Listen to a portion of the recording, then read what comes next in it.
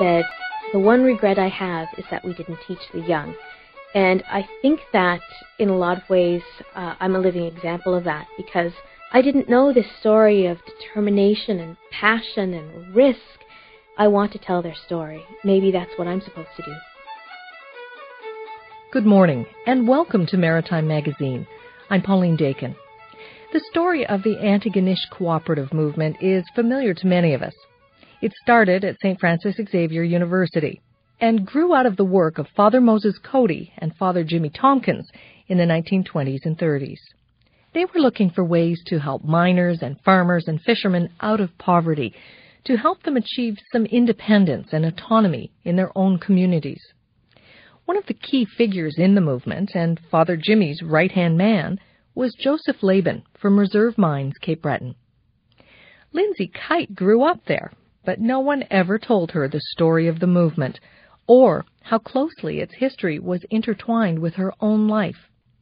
A few years ago, she decided to use her art to bring the Antigonish movement to life for a new generation of Canadians. This morning, we have Lindsay's account, in her own words, of how that process also brought her ancestors closer to her. This is Journey to Tompkinsville. Building a new society is as much the common man's business as digging coal, catching fish, or planting seed. If he does not bestir himself to bring it about, no one else will. One moment, thinking differently. One moment is all you need. One moment for you to wake up a dream. No one's got a ticket to the stars, so you'll just have to reach. Hi, my name is Lindsay Kite, and I'm a third-generation native of Reserve Mines, Cape Breton. And I'm an actor and a writer who's currently living in Toronto, but I try to get home as often as possible. The project that we're working on is based, of course, on true events. So in 2007, I got a call from Festival Antigonish in Nova Scotia to be in a play that I'd written called Toronto Adventures. So I traveled back home and rehearsed the play, and on the opening night, because it was a play I'd written, because it was an autobiographical play, and because I was in it, I had a triple set of nerves. And so in the day, in order to relax, I decided to just prowl about the libraries of Antigonish and try to take my mind off of the impending night.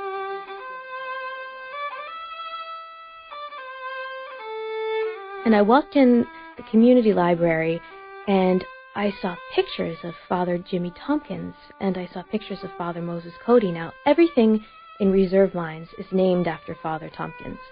There's the Tompkins Memorial Library. The elementary school, which I went to, is Tompkins Memorial Elementary. Even the building that the Tim Hortons is in is the Tompkins Complex. And I knew he was a priest, and I knew he was important somehow to my community, but I'm ashamed to say I actually didn't know his story. And I thought, okay, it's time to find out exactly what this story was. So I picked up a book, and I opened it up, and the first thing I saw was a picture of my great-uncle Joe and great-aunt Mary. And I knew that they had something to do with cooperatives, and I had a light idea of what cooperatives were. I knew that they had been part of building Tompkinsville. Now, Tompkinsville is a street in Reserve Mines. I grew up right across the street from it. If Tompkinsville continued across the highway, it would be my street, Sunnyside Street. And I knew that Uncle Joe and Aunt Mary had done something kind of important. There were reporters at Uncle Joe's house a lot. 1,200 people in Nova Scotia have managed to beat the housing shortage through cooperative housing. It developed through the Extension Department of St. Francis Xavier University. Len Kosh of the CBC in Sydney interviews Mr. Laban, a field worker for the Extension Department of the university and a specialist in housing. Mr. Laban, how did the cooperative housing start in Nova Scotia? Cooperative housing started in Reserve Mines by 10 coal miners.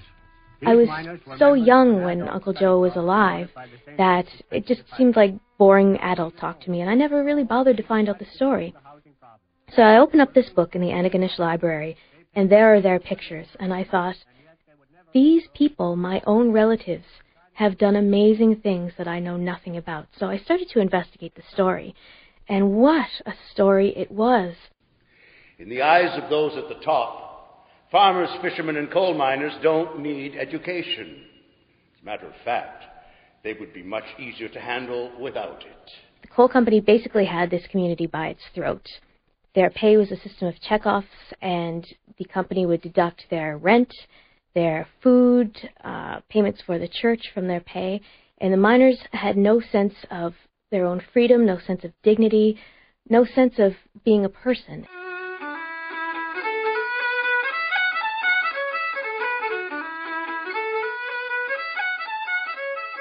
In 1935, this priest called Father Jimmy Tompkins arrived in the parish, took one look around at his parishioners and thought, something here has to change. These people are not living a good and abundant life. And he set about making those changes in his very own special way by instilling a sense of not only dignity, but the importance of adult education and cooperatives as being the keys to freedom. He was quite a character, Father Jimmy. He was about 5'4". He had piercing blue eyes. He was 65 when he arrived in reserve mines. Very frail man, but also full of fierce determination and fire. And basically the way he got people to do things was he would nag them and buttonhole them and show up in the most inappropriate places for a priest to be, such as at the bootleggers or at your home. And so he not only buttonholed people on the street individually, but he would also preach adult education from the pulpit. When you went for a confession, he would not assign you the rosary, but he would assign you books to read as your penance. So basically to get Father Jimmy off of their backs, people started to read. And he started a library in his glee. Eventually, on Saturday nights, the whole library was packed with miners reading books about economics and cooperatives and agriculture. And as their minds were being opened up to new possibilities, Father Jimmy set up study clubs so people could actualize these possibilities. So people started to see ways they could improve their own lives, and big changes started to happen, and all of a sudden the whole world was reading about reserve mines because it became a very self-sufficient community. For instance, one of their major problems was that they had to go to what was called in the slang of the time the pluck me, which was the company store. And the company store charged just exorbitant prices for their food, and the food was not of good quality. So Father Jimmy proposed to a study club one night, well, why don't you have a community garden? And they said, well, we're miners, we're not farmers, we don't know how to do that. Father Jimmy said, all right, here are 12 books about agriculture. I'll get Father Cody and Antigonish to send us 12 more. And pretty soon they had 75 acres of land. They were farming, they grew their own vegetables, they got some livestock, and they didn't have to buy their food at the company store anymore. That was just one of the changes.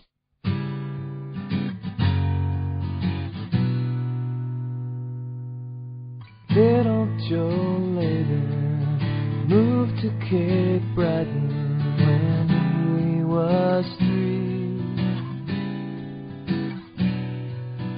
Son of the German, come from a wayman, he'd always be. So when Father Jimmy arrived in 1935 in reserve mines, he found my Uncle Joe, who was in his early 30s then, about 31 or 32, and Uncle Joe was a coal miner with a grade 3 education. But he had a photographic memory, and when he married my Aunt Mary, he couldn't read or write, and she taught him to read or write, and he was learning arithmetic. And Father Cody had come a couple of years before and set up the first credit union, and Uncle Joe was the president. So once Father Jimmy got his eyes on Uncle Joe, he thought, here's some potential, here's a guy I could nag. And Uncle Joe was smart enough to see an opportunity when it came along and became Father Jimmy's right-hand man. There was a study club that met every Sunday at Uncle Joe and Aunt Mary's house. So every Sunday evening after Mass, there'd be 9 or 10 or 11 arrive at my little house in Belgium. And now. They called themselves the Toad Lane Study Club, which was named after the Rochdale Cooperative Movement in England, which happened in 1844 with a series of textile mills. They were studying the principles of cooperatives. And so the Toad Lane Study Club conceived of the cooperative garden. They also started a pottery barn. As things were happening, Uncle Joe was reading a book by Warbasse, and in Morbasse's book, it says that everybody that paid rent to a landlord donated a house back every 20 years to the person. So everybody was living in the coal company house. And Uncle Joe thought, nope, that is not right. So he got this ridiculous idea and proposed it to his study club. They were all miners. None of them ever had a hammer in their hand in their life. Why don't we build our own houses together? Now, this had never been done in North America. And half of the people said, you're crazy, Joe. This could never happen. But, of course, Father Jimmy, anytime a new idea came along, Father Jimmy was filled with this fire and this fuel and wanted to act on it immediately. And Father Jimmy said, I don't see why it can't happen. Let's do it. But the problem was, nobody had done it before. There was no expert to train them this time. There were no books on how to build your own houses. And so they tried for a little while to get something going, and their usual sources of support drew out.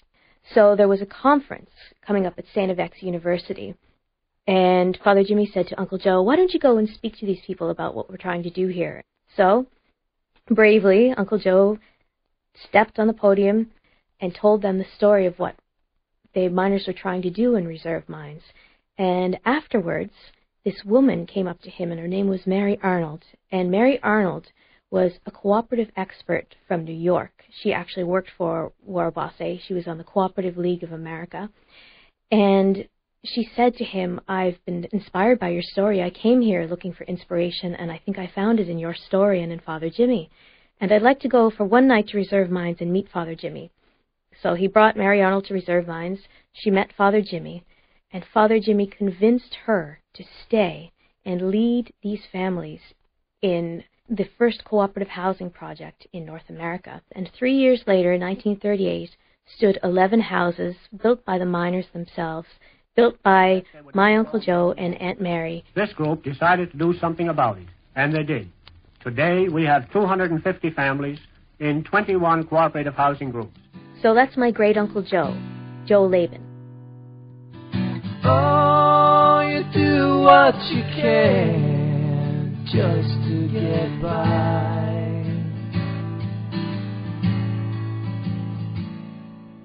In school till age 8, then down to the gates of the company mine. Done with his learning. Uncle Joe went on to write the book on cooperative housing. He led cooperatives all over Canada. Anyone who has a job and is in need of a home may join a cooperative housing group, providing, however, he is a decent citizen. We have in our groups men from all walks of life, from coal miners to executive men. These people, my relatives, I grew up having Christmas dinner in their house. Uncle Joe used to tell us stories, bedtime stories when I was young. These people were social justice pioneers who took their own lives in their hands and freed themselves from the clutches of the coal company. Lovely Mary Steele, with her siblings at her heels, she'd always been the one to care for them. The boss blacksmith's daughter could have killed her. After I discovered this story in Antigonish, I decided to pitch this story to Festival Antigonish as a play. And I took it to Ed Thomason, who is the artistic director, and I said, I'm from Reserve Mines, as you know, but I'm discovering this story of Reserve Mines. I'm Joe Laban's great niece. And at that point, he stopped me. The challenge always when you're developing a project that is about a true story or a historical event is what is your way into it? How do you make a connection, a special connection? And it's not always given to writers to have a special connection. But in this case, there is a special connection. And he looked at me and he said, you're Joe Laban's great niece? And I said, yes. And he said, why didn't you tell me this before? And Ed Thomason hauled out a book about Father Jimmy from his shelf and said, I have been looking for someone to tell this story since I got to Antigonish. And you're telling me that you are Joe Laban's great niece and you're from Reserve Mines? So Ed was really excited about this possibility. And I also approached my good friend Ian Sherwood, who's a singer-songwriter, who had written the music for my play Toronto Adventures. Now, Ian's family is from Reserve Mines originally, And his grandmother was Winnie Prothero, who was a singer-songwriter who wrote the song Herring and Potatoes. And so I approached Ian with this story, and I said, do you think you could write this music, and do you think we could possibly use your grandmother's song in this play? And we sat back and we thought about how neat it was that generations of our family had achieved these things before us. And here we were, generations later, writing their stories and telling their stories and singing their songs. I found a job in Myra, that's where I met Elvira. So now she's Mrs. Ira, and we're happy as can be. Just had supper cooking when a girl arrived from Brooklyn, and you ought to see her look when she saw what we had for tea. 'Twas herring and potatoes, good herring and potatoes. Herring and potatoes are good enough for me. Herring and potatoes, herring and potatoes. Herring and potatoes are good enough for me.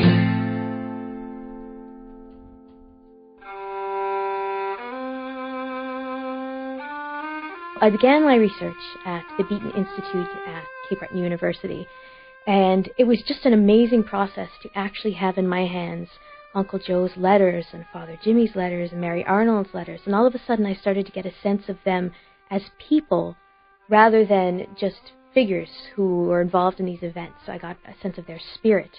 And I think my neatest moment in researching at the Beaton Institute was when I requested a photo album marked cooperative housing, and I opened it up, and out of the back fell a picture, and I picked it up, and it was a picture of me and my cousins sitting around Uncle Joe and Aunt Mary's kitchen table.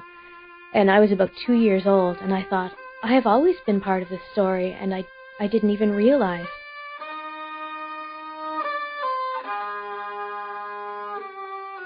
When I was in Cape Breton researching, I would spend my days at the Beaton Institute, and at night I would go home and go through my notes and start to write the first draft. And so I was in my childhood bedroom at my parents' home on Sunnyside Street in Reserve Mines, and writing away at this desk where I've written my whole life. And my dad popped his head in the room, and he said, "Are you writing Tompkinsville?" And I said, "Yeah."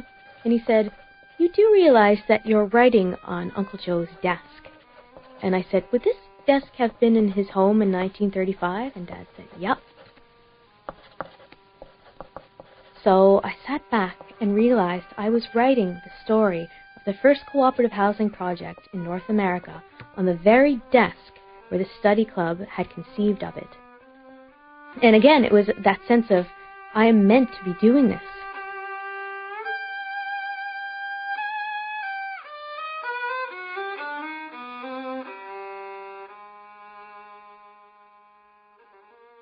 So I returned from my research to Toronto, and I started to write the play, and I was really struggling to find the story within all of these events. It seemed to me that it was me that needed to change. I needed to do something to develop my skills as a storyteller. I needed to be able to go deeper and be able to tell a richer story. And so one night, on a whim, I decided that I wanted to apply for a Master's of Acting, and I researched some programs, and I found a program at the Liverpool Institute for Performing Arts in England, in Liverpool, which was founded by Paul McCartney, which is pretty neat, and I applied. Then I promptly forgot about it. I was reading a lot of books about Rochdale, England, the home of the cooperative movement, about what those people had achieved in 1844. One morning at 7 a.m., my phone rang, and I didn't answer it, and when I got up, there was a voice on my cell phone that said, "Your acceptance letter has been returned. Can you please contact us?" And I thought, who is this on my phone that sounds like Ringo Starr? And I had gotten an email as well that I had gotten into LIPA, the Liverpool Institute for Performing Arts, and my acceptance letter had been sent to the wrong address and had been returned. And this was now a couple of months later, and I thought, well, no, I can't go there. I can't spend a year doing this because I have to write Tompkinsville. So I turned them down, and they got back to me and said, "Do you know that we are 40 minutes from Rochdale, which is the home of the cooperative movement in the world, and that we will workshop your play as part of your Masters of Acting if you decide to attend LIPA." And I was sitting at my desk when I got this email, and there were 3 books about Rochdale on my desk. And I looked at the ceiling, and I said, "All right, Father Jimmy, I guess this is what I'm supposed to do." You know those houses with indoor plumbing all over this island? Why do you have to wash outside? Father, you have a way of sneaking up on people, don't you? You can have it all, Joe. I mean, you're poor enough to want it, and you're smart enough to do it. Your wife's certainly smart enough. You know, I have books up at the library that you could... Father, sorry. Can you grab me a towel? I've got coal dust in my eyes. When I got to England, it was amazing. It was amazing being at the school. It was amazing having this creative community around me. But the thing was, nobody knew anything about my play when I got to England. And it all came to a head one day, and I just burst into tears in class. And I'm not a crier.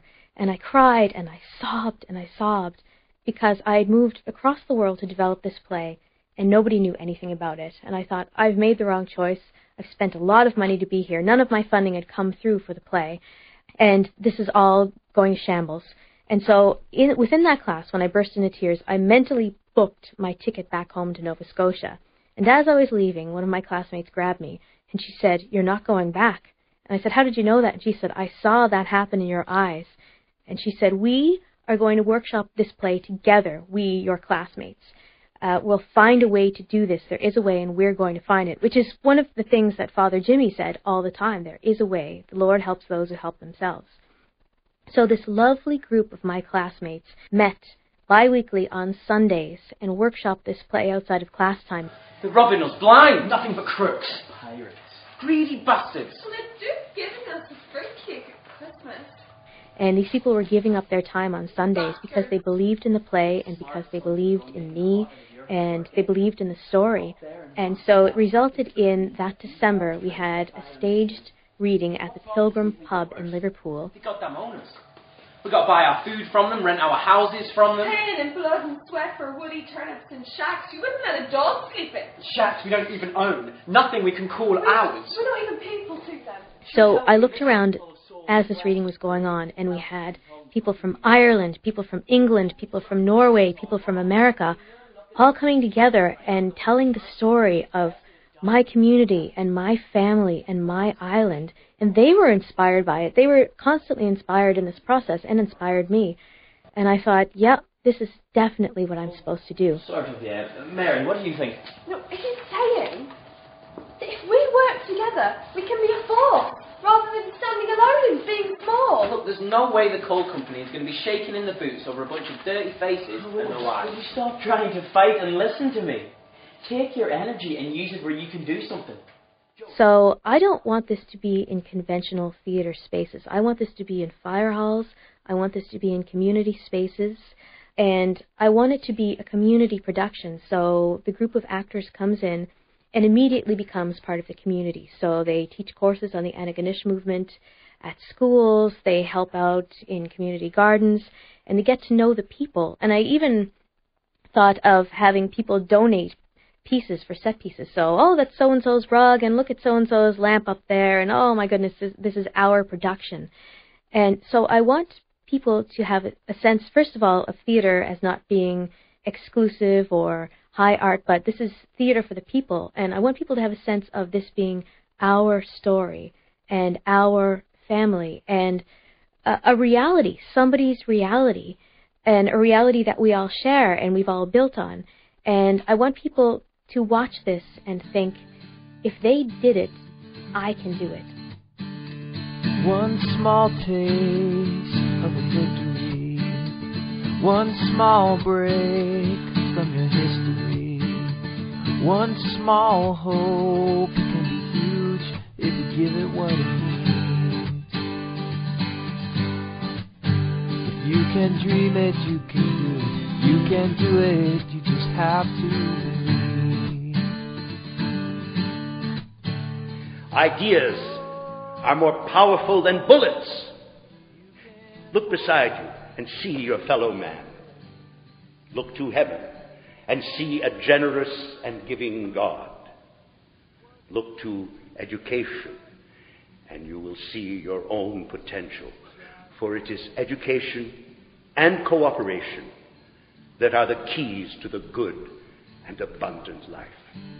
If one person could stop a war, if one notion could save the world, if one day you knew that you could make a change, would you try a little more? If you can dream it, you can do it. You can do it, it's been proven before.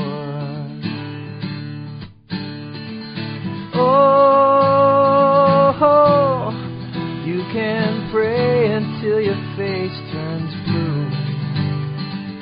Oh, he will show you what you're supposed to do, but the rest is up to you. The rest is up to you. The rest is up to you.